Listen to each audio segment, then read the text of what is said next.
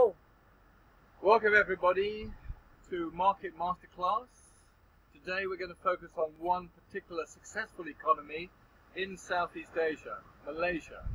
It's an open and what they call an upper middle income economy because, interestingly enough, in the 1960s the national poverty line estimated that over 50% of the country was below the poverty line.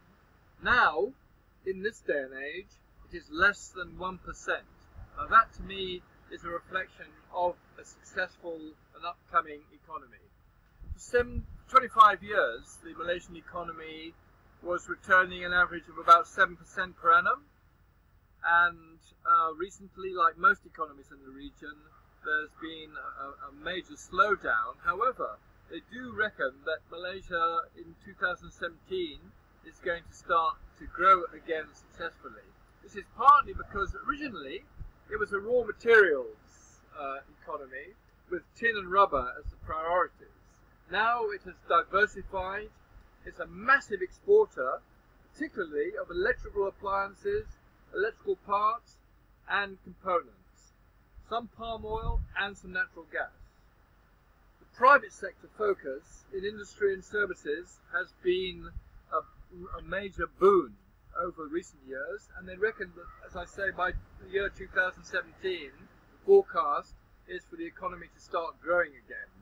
Partly this is due to the fact that the ASEAN group of countries in the region, they work together, they link together, they help each other, and they are a very strong force. And this includes 10 countries, which is Brunei, Indonesia, Malaysia, Philippines, Myanmar, Cambodia, Laos, Singapore, Thailand and Vietnam. And those 10 countries are doing extremely well as a unit to support each other.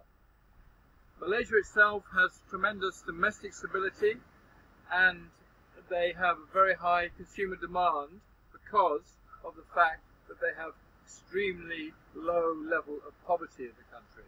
So that's our focus today, and Malaysia, in my opinion, is a very impressive history and has a very positive future.